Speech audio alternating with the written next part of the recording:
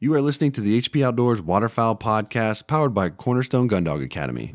Cornerstone is the world's most comprehensive online gun dog training resource with over 160 instructional videos, including everything that you need to take a 7-week-old puppy to a finished gun dog. Visit cornerstonegundogacademy.com to sign up for their free preview module and begin your journey today.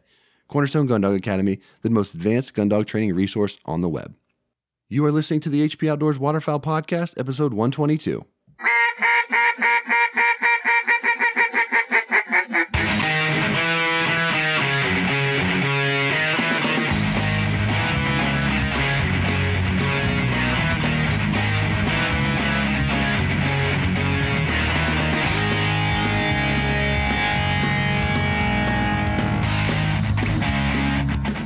This week on the show, we welcome Barton Ramsey, Cornerstone Gundog Academy in Southern Oak Kennels, to talk with us about how his season went, what he's up to now, and most importantly, how to transition your dog from hunting season mode to training mode.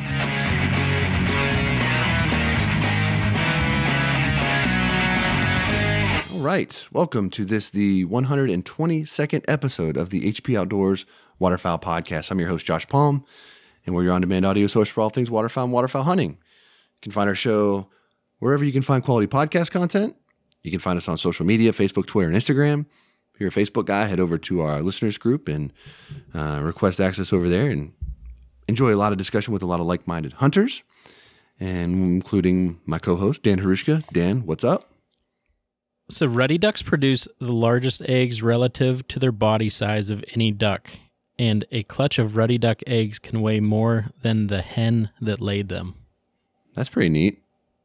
That doesn't sound neat at all. That sounds like pretty crazy. Also, I had this discussion with someone at work, but do you know,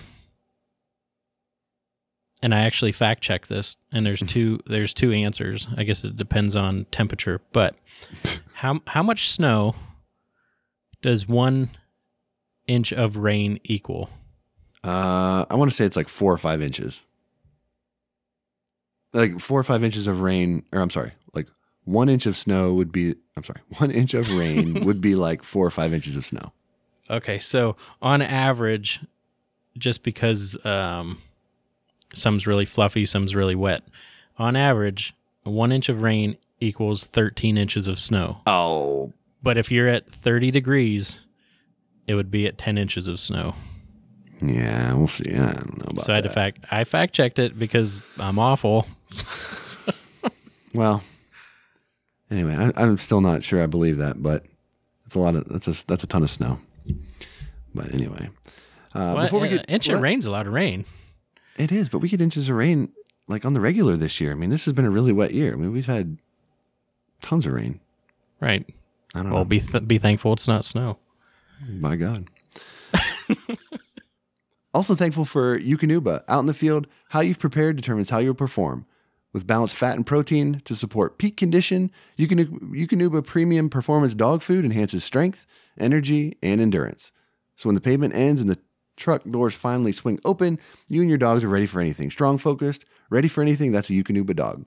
Also thankful for Kennels, engineered for your dog, designed for travel, and built for your peace of mind. The G1 Kennel has set the new industry standard and put Gunner Kennels in a category all its own.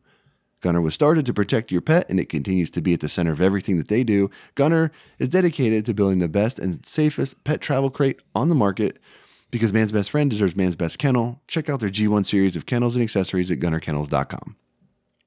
All right, Dan, so this week we got Barton Ramsey on the show, and this is an interview that you did because it was kind of a midday spot for us. We had a lot going on this week, kind of scheduling-wise, and I wasn't able to make it, so you and Barton got on the horn for a little while and talked a little bit about his season and kind of what he's up to now and sort of how to transition your dog, you know, kind of from hunting mode into training mode again and all of that good stuff. So we'll dive into that and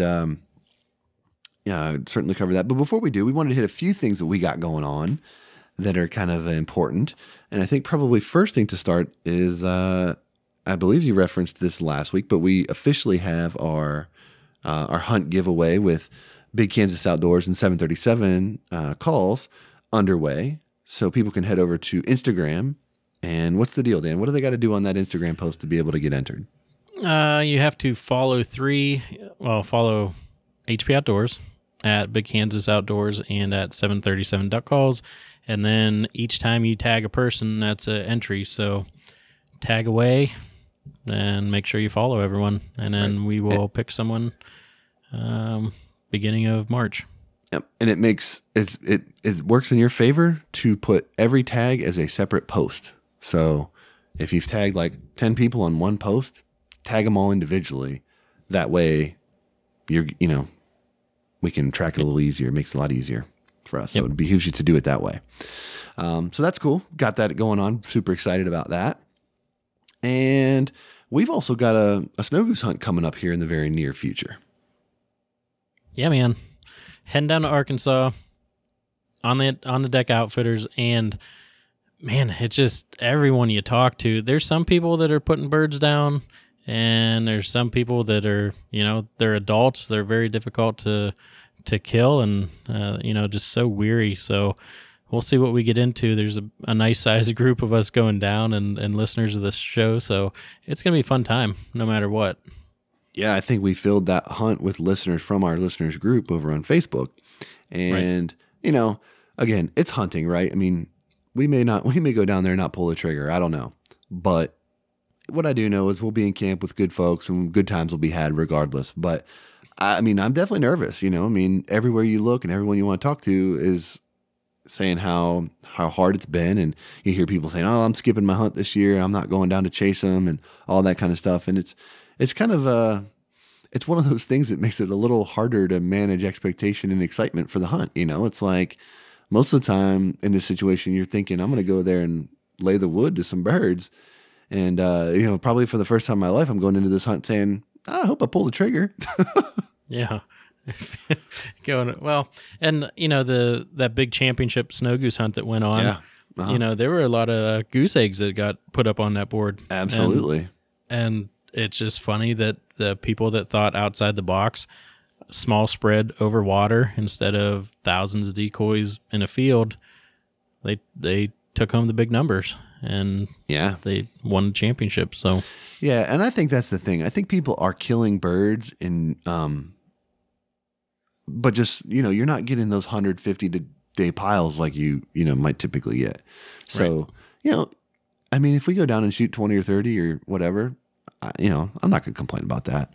But, if we ended up lucking into a day where we get a big number like that, it'd be awesome. It'd be amazing. But, my expectations are not that high for that type of hunt, but who knows? We'll see. And I just find it very interesting that this year, we're getting ready to do this and we're talking about the adults and all that kind of stuff.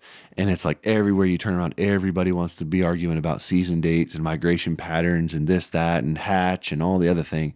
It just feels like it's a very polarizing time in that world of the waterfowling space. So I don't know if it's an irony that I feel with this or what it is, but it just got me feeling some kind of way. I don't know.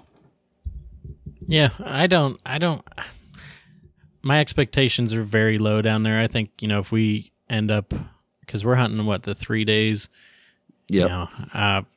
Man, the one guy from our Delta banquet went down there, and I think he killed like 8 or 9 birds for the couple days he was down there. So yeah, it's, if we shoot 10 a day, so be it. If we don't pull trigger, and they outsmart us and land way out, then whatever. We'll try and come up with something creative. Yep. I can tell you for sure, it'll be better than sitting at work. So, we got that going for us. But yeah, anyway, sure. You can't kill them at home. Yeah, you cannot. Last night we had our Delta banquet. Yeah. And that was the most publicized Delta banquet in the history of Delta banquets in our group. For the last 2 weeks, everybody knew that there was a ticket available still. Just peppering us. We did sell out, and it was the highest purse of the chapter. So it was the most they've ever made, most we've ever made. And what was your highest grossing auction item? The gun of the year went for, I think, $19.50 or something. Nice. Now, did you do that all live auction, or did you guys do silent auction too? There were there were, I don't know how many items, but there was a live auction. There was the silent auction. There were a women's table that, the hall that we were in. So, I mean, the women's tables had baskets along the whole stretch of one side of that, and then the other side were filled up with all like decoys, and I mean, there was so much stuff. And then we had the key game, the call game, all kinds of stuff going on. We had archery set up, and it was just it went really, really well. That's better than anyone expected. So, I don't know. Next year we might have to get a different venue to hold more people, but it was awesome. Wow, that's awesome. I'm glad to hear that, and I'm glad to hear that, mainly because that's an area that at one point in time was very very supportive of the waterfowl community and had a lot of engagement, and that a lot of that had been lost over time. So feels like there's been a little bit of a resurgence there, which is great. And I'm happy to see you guys having success. I like hearing success stories about banquets, because I think one thing that a lot of people don't understand, if you've never been part of a Delta or a DU banquet, it's a ton of work to go around and hustle and get the donations and get the things that you need to be able to serve beer and all that kind of stuff. It takes a lot of people to work on those, and you hear people that come away from those underwhelmed or not hitting goals that they set, and it sucks. I feel bad for those because a lot of work goes into it. So to hear that you guys exceeded expectation is awesome. I know that feels really good. Yep. Yeah. So I'm not sure. I think like a low number. What they thought we would bring in would be like mid-20s. And, I mean, we're not in a big area whatsoever. So, I mean, not a ton of money around here.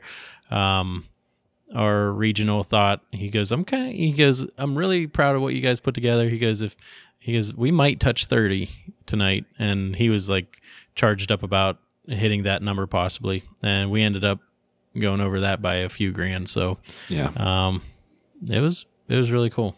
Sweet. That's awesome. Nice work. Well done. Yes, sir.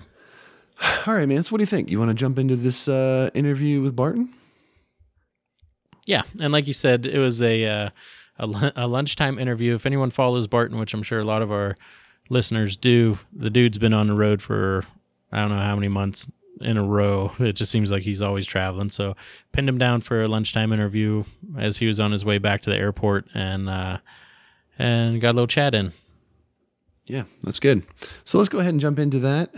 I do want to just give you all a heads up. There was a slight technical difficulty during the interview where there's twice during the interview the call waiting beeps come through. So when you hear the beeping in the interview, don't think that like something in your truck is getting ready to explode or anything like that. It's just the call waiting that was my bad. It's like when my cricket episodes when everyone thinks there's a cricket in your truck. So we gotta leave a little room for Dan's technical errors here and again. But no, other than that, the interview is great, good, solid quality. So let's go ahead and roll that, and we'll circle back on the other side. So without further ado, here we go. Barton Ramsey, Southern Oak Kennels, and Cornerstone Gundog Academy.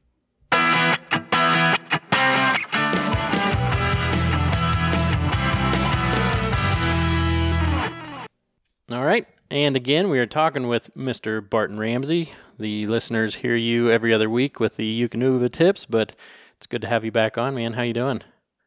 I'm doing well. I've been home 2 days from my final waterfowl trip of the season, and I'm a little sad it's over, but I'm also a little relieved that no more traveling for a little bit, and a little bit of a break, and a little more waking up in my own bed. So glad to be home. I was going to say, how was your Valentine's Day? Because I hope you treated your wife right. I know that I did. You've been gone. I treated her. We have 4 kids, and we're kind of at that stage where, honestly, the best thing I could do for my wife was keep the kids for a little while so she could take a nap. And so it was good. I got home from Central Kansas. I was out with Big Kansas Outdoors and filming the Grind Waterfowl TV, and man, I got home at like 1:00 in the morning Thursday. So just being around and present for Valentine's was difficult enough, but it was good. That's awesome. And like you said, you're kind of relieved that season is over. You've done more traveling than than the usual guy does.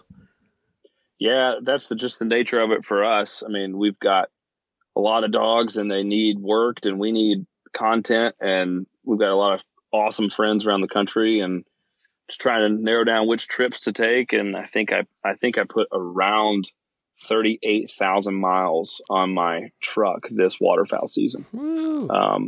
So yeah, it's quite a bit, but it's also different because I can't fly anywhere. I'm hauling a dog trailer. So I'm limited to wherever I can drive to. And if I want to hunt and want to hang out with friends and get content and let my dogs experience all different types of hunting, then just going to have to put the miles on it. So yeah, it's been a great, fun, lots of good hunts, a few bad hunts, but overall just a fantastic and tiring waterfowl season. That's awesome.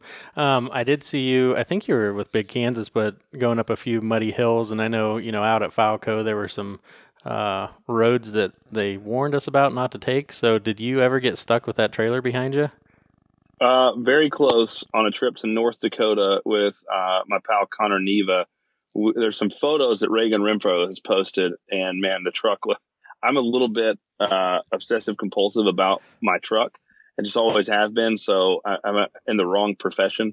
But I will, in the middle of a hunting trip, go to the car wash and wash the trailer off and wash the truck, at least just to keep mud from getting inside it anymore.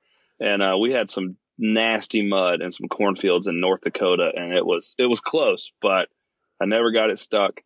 I think some of my pals give me a hard time about having, a lift and bigger tires and all that until they're with me on a trip and I'm pulling a 4,000-pound dog trailer up a hill of slick mud. I'm like, see, here's what we do. So here's why it's necessary. This is why you need it. I know when we were out at Falco and I had a headache, so I was like, where is the nearest gas station? I need some Tylenol. And they told me which way to go. And then Josh was like, no, just go down this road. Well, the ruts were so deep and I'm in a rental SUV and just scratching the bottom the entire way, like going through the, I'm like, oh my goodness, I just hope nothing's broke by the time we get out of here. But yeah, definitely understand the lifted up. But all right, man. So we want to talk a little bit about, the transitioning from hunting season back into training, the whole mentality, what you got going.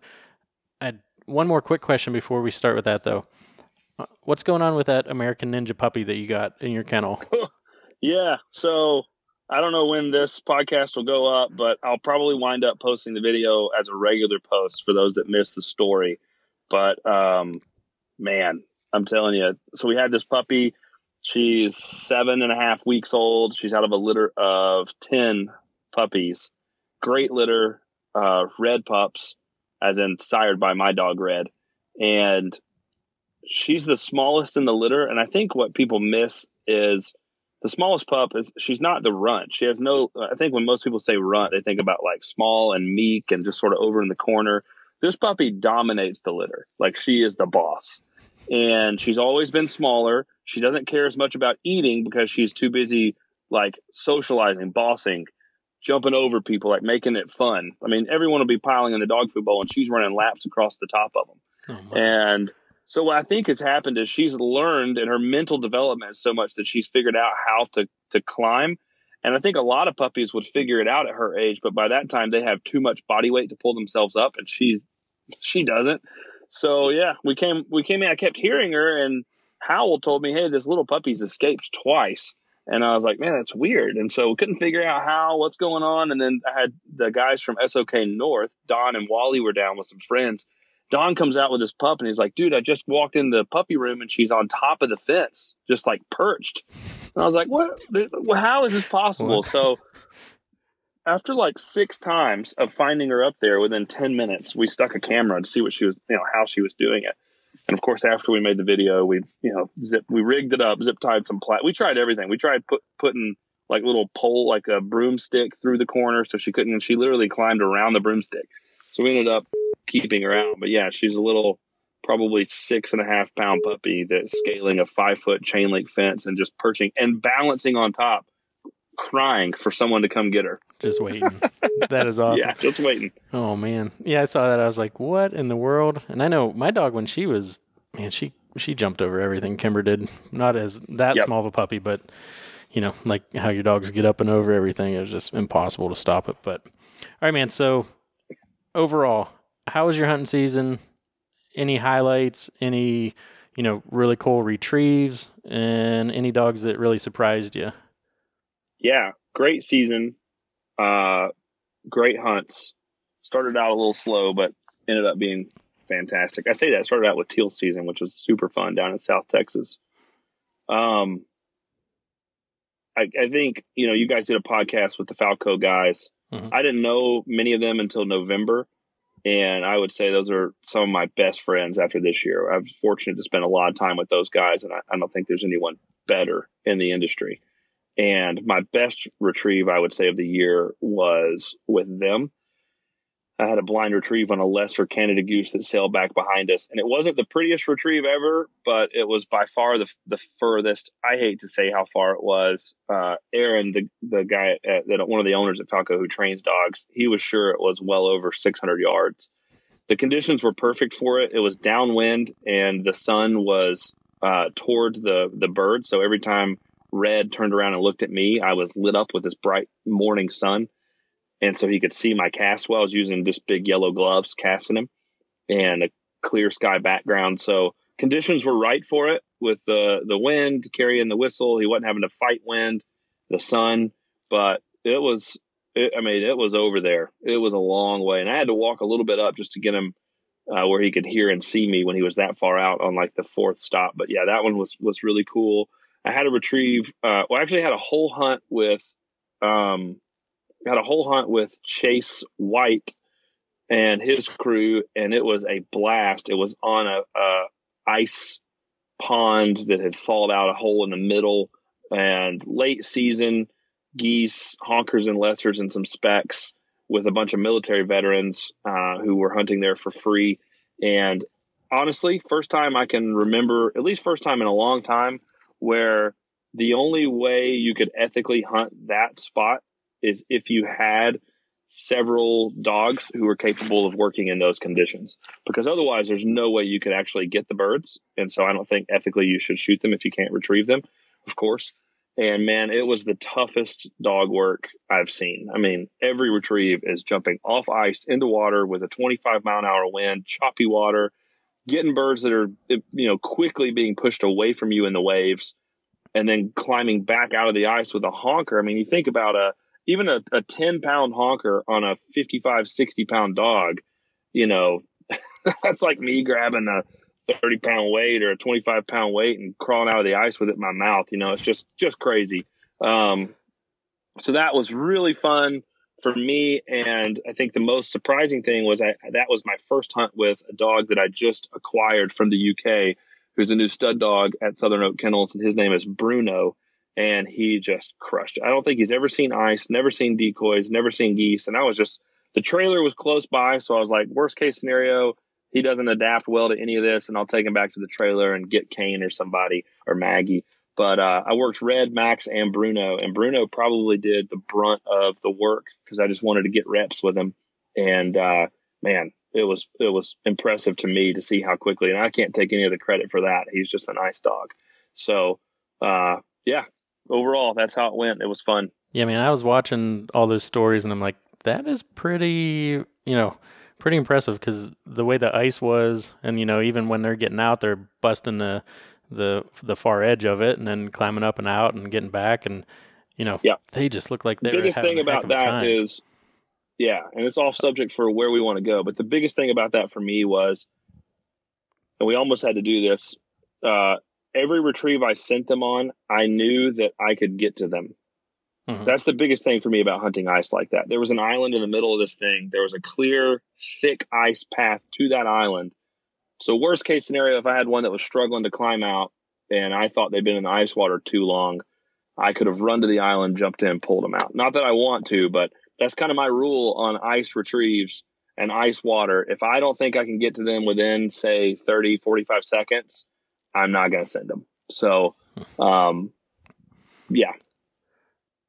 That's intense. So how you had 3 dogs running. I know you take a lot more dogs with you when you go. What made you stop at the 3? just from your standpoint? 3 is a lot for me to pull out. I usually like to have 2 dogs with me on a hunt, but I knew that it was very cold, and we were in the Dakota Decoy X frames, and they got a nice dog door in the front. So I had 2 dogs looking out the side, and Max, who hunted on the grind all year, knows to look out that dog door. So he was looking out the door. And so we were able to hide all 3. I don't think I would have been able to hide 4. And those 3 are obviously very steady and, very calm.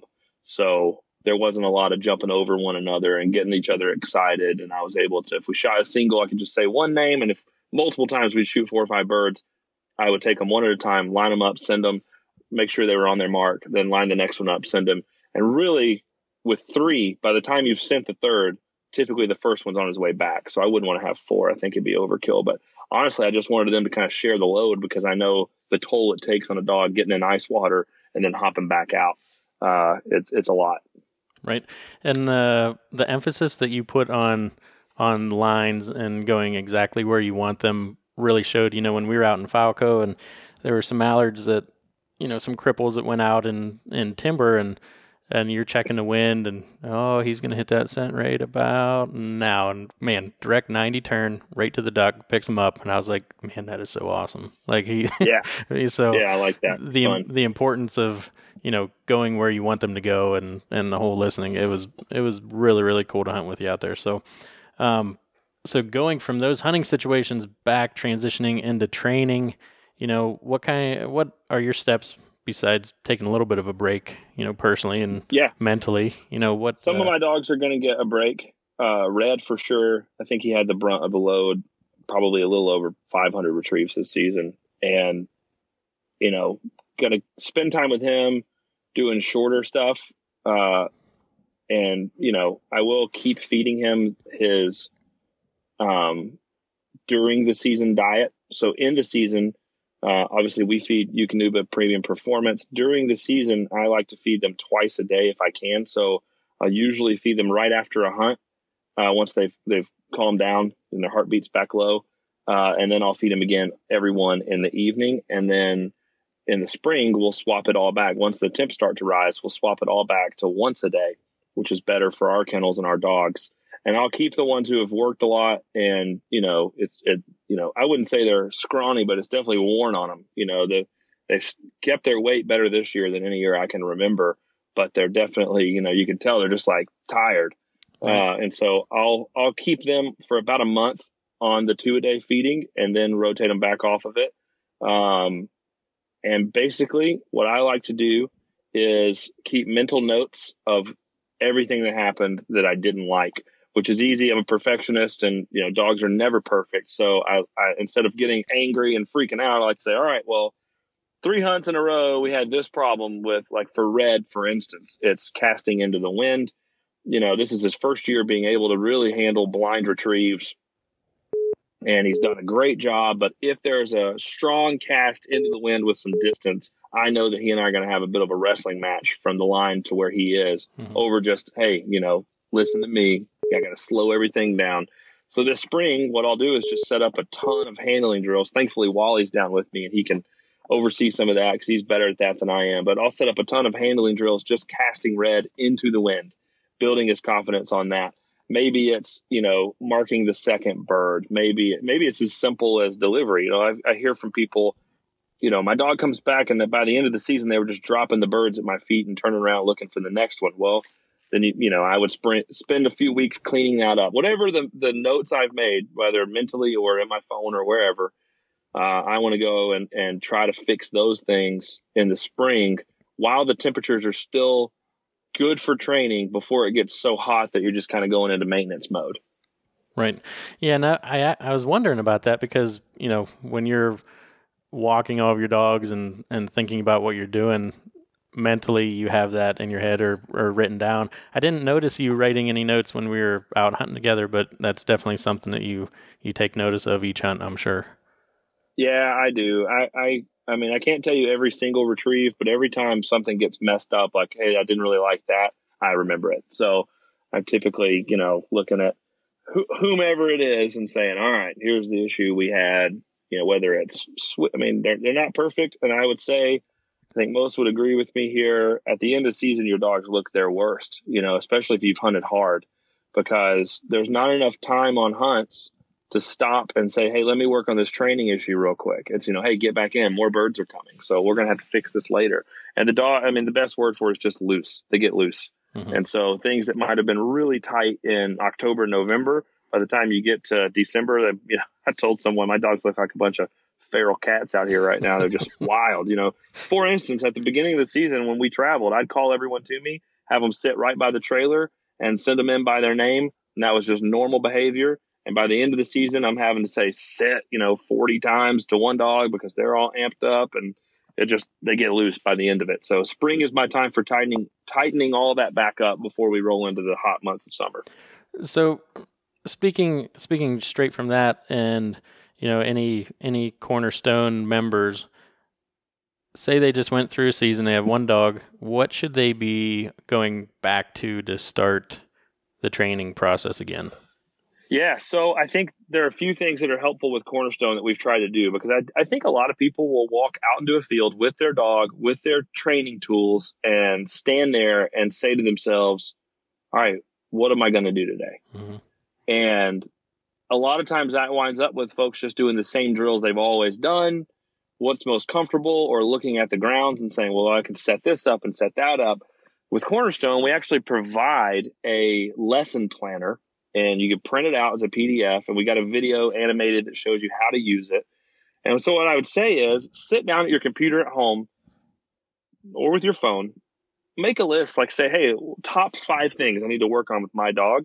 And then go download the lesson planner, and everything's categorized within. So let's just say you're an intermediate gun dog. There's a category for marking. There's a category for lining. There's a category for handling, the whistle stops, whatever it is. Go there, find the 2 to 5 videos that deal with that specific issue. Start at the easiest ones, and I would build a whole month of lesson plans out and say, this is what we're going to do. Even if you're just training 3 days a week, here's 12 lesson plans. And I'm going to work through them. And look, if we need to slow down and repeat a lesson, then I've just extended this to a month and a week. However you need to do it, don't rush. But I would definitely recommend taking advantage of that, because then you're being intentional. You're not just walking out and saying, oh, we're going to try this today. And then you also wind up doing a whole lot less testing of your dog and a lot more training. Right. Yeah. Always having a purpose and trying to get to a certain point, having those goals definitely matters. So that's a great point you said there. And like you said, overall, you're giving Red a rest, coming out of the season that he had. Is there anything to gauge, say, for guys that might be snow goose hunting right now? Is there anything that you look for that might say, okay, you hunted today, but you're definitely out of the lineup tomorrow? Yeah, some dogs can go day after day after day, and some can't. I would say weight loss, easy fatigue, or a very eager dog just not really being that eager anymore is a big one. And just being able to read your dog. Red, I have to control that with Red. He would go every day, all day, no matter what. So I have to slow him down and take other dogs. So, yeah, just keeping an eye on your dog, watching their weight, again, being intentional. About, realizing that your dog's health is more valuable than a handful of more retrieves, especially with the snow goose season most people are having this year. You probably won't even need a dog. I was just going to ask you about that too. We're heading down to Arkansas here at the end of the month, beginning March. And, it looks tough. It looks like everyone's having a tough time. There are definitely people out there that are killing them. I mean, it can be done. It's just a lot of adults this year. I'll let you get into that with people who know more about snow geese than I do, but it seems tough from my perspective. Yeah, no doubt about it. Well, hey, man, we hit about 20 minutes. That's all I said I'd keep you today, and you got some fun to be had because you enjoy traveling so much, so you're getting on a plane here in a minute. And good talking to you, bud. No dogs. Finally. Easy drive. Take a little break. And that's another shout out for Hal, right? There it is. So are the guys are down from Michigan? Are they down because of the cold and snow? They come down to train? Is that kind of Wally comes down in the spring. He'll be down for 2 months. He'll be down until the SOK Summit in April. So he'll be here 2 solid months training because we have water and they have ice. So we've got a lot of dogs that are going to be running hunt tests this year, and they need water work before the tests start. So, I mean, day one, he gets there, unloads the trailer, and starts doing water tea work with young pups, like off the trailer. I was like, dang, man, not even going to let him get used to smelling, the grass at my house. And so, yeah, he's a beast with all that stuff. And his dogs are looking awesome. They're killing it. So he gets after he'll be down, and we'll post some stuff on Instagram about our spring training. Hey, give me a quick SOK update on available litters. You guys are getting pushed out pretty far, right?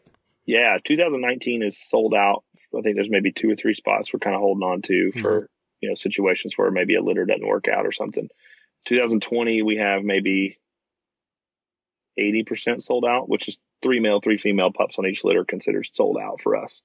So, yeah, it's booked. There's a little bit of room, but if you're thinking about getting a puppy in 2021, now's the time to do an application on our website, and the team will get with you and let you know what's available. We definitely don't have anything. Like, we get a lot of calls from people, and I feel awful. They're like, hey, I'm looking for a pup in the next 2-3 months. And I'm like, man, we just can't do it. I wish we could, but we can't do that and maintain the quality that our standard is. So, hey, I appreciate the time. I hope you have a good weekend and safe travels, my friend. Absolutely. Thank you guys for having me. Always enjoy it, and I'll talk to you soon. All right, bud.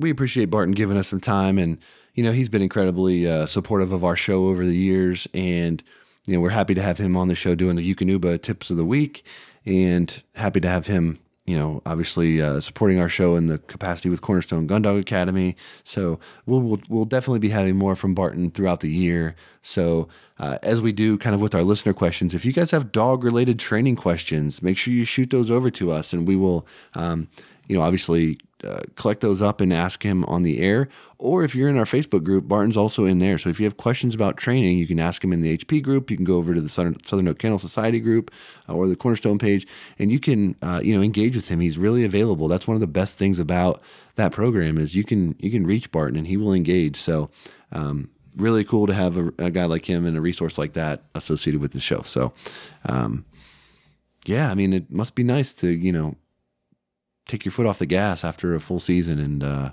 get away with no dogs for a while, I can imagine. That's what I said. What's it feel like driving and not have all the dogs behind you and worry about the trailer and stuff? I'm sure it's a different feeling after a few months of that. But yeah, man, some of those roads, and you follow them on Instagram, you see them going, the amount of rain out in the Central Flyway and pretty much everywhere across the United States this year. It was tough driving. A lot of roads closed. There's a lot of people sliding into ditches and stuff. So I mean, there's no way that if I would have let you talk me into renting a minivan, that we would have been able to get around Kansas like we did. Dude, we were up and off the road going through fields to get around water holes. Yeah. That was crazy. The caravan's not going to make that. No, it's not. Mm-mm. Not at all. Yeah. What do we got? We got a truck for Arkansas, right? We do. In fact, have a truck. So, and that's wet. It's wet down there too. Yep. And I'm hoping we're going to be flying into Memphis. So, I'm hoping to be able to stop by the pyramid there at Bass Pro, check the pyramid out. I've seen a lot of pictures of it, and I've never been. So, hopefully, getting to check that box. And I kind of quietly hope that we might be able to make our way down to Max maybe one day and check that out too. Both of which are kind of pretty well-known spots for retail in the waterfowl space, and neither one I've been to. So I'd like to check both of those boxes if I could. Yeah, and we got this episode and one more, and then the next one after that will be from Arkansas trip, and that is correct. Yeah, maybe stopping in some of those places. The pyramid has a lot of old decoys and a good waterfowl section, so that'll be super neat. Yeah. I mean, in retrospect, it'll be neat. So dumb. Oh yeah. So what else is going on? Not a lot for me, man. I know. I'm just super busy with kids sports and stuff. So our season's officially closed out here. Kind of with my baby being born, I didn't get out as much as I hoped to. Actually, I haven't been out since I hunted up in Maryland on the torture tour. So kind of a uneventful, slow ending to the season for me. And so I'm looking forward to getting back out in the field and going after snows for a few days.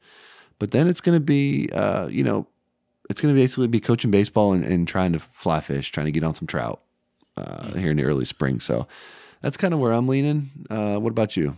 Yesterday, so the guys that we hunt with, they had a field with about 200 honkers coming into it. It was actually a flooded field, and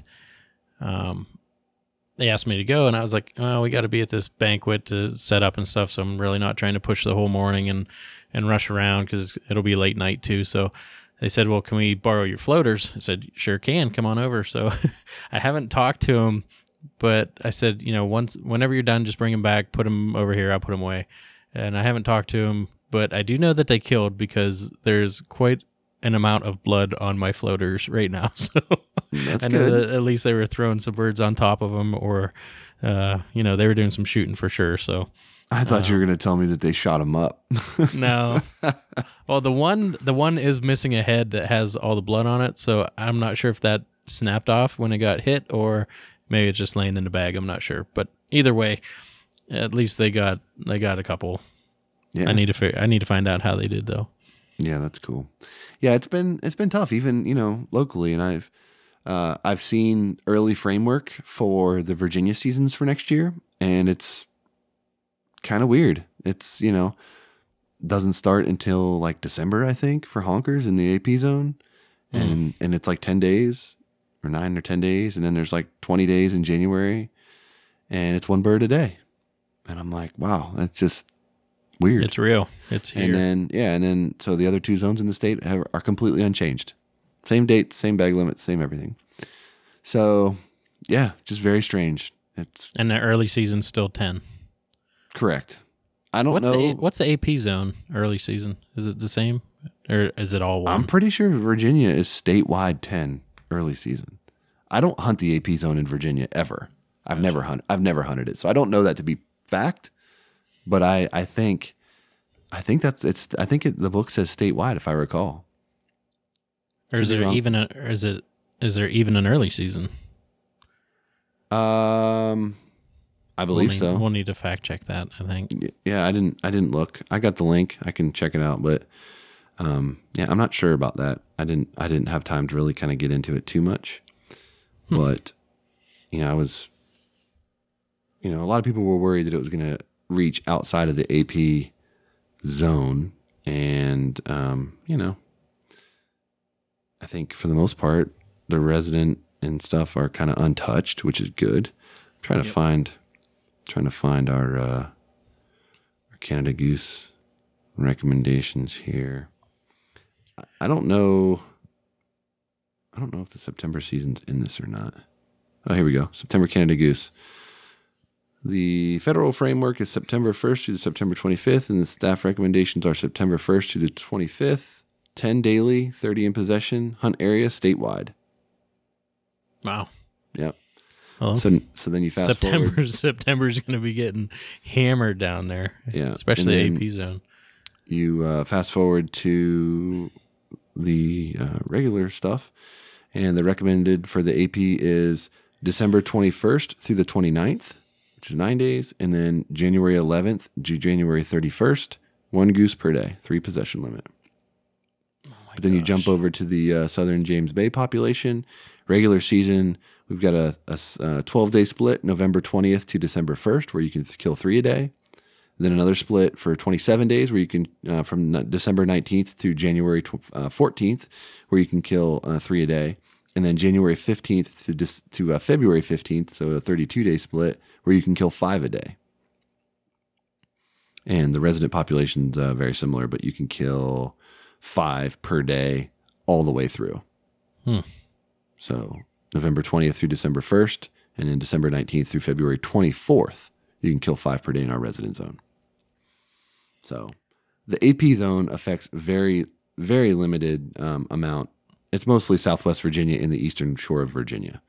So basically everything in central Virginia, to include northern Virginia, is all southern James Bay population. So it's not going to have the impact that on us that it does on Maryland, for example. Right. but Yeah. it's definitely changed, no question. So It's just crazy. Yeah, we're going to see. And, they were talking last night, our regional was talking about the mallards going down. And, it was just great to see all the support from the community, even though not just the hunting community, but the community in general. And, but yeah, so it's going to be different, man, especially the mallards. Yeah, for sure. For sure. But the good news is there's another variety of ducks, particularly if you chase divers. There's other ways to fill your bag limit.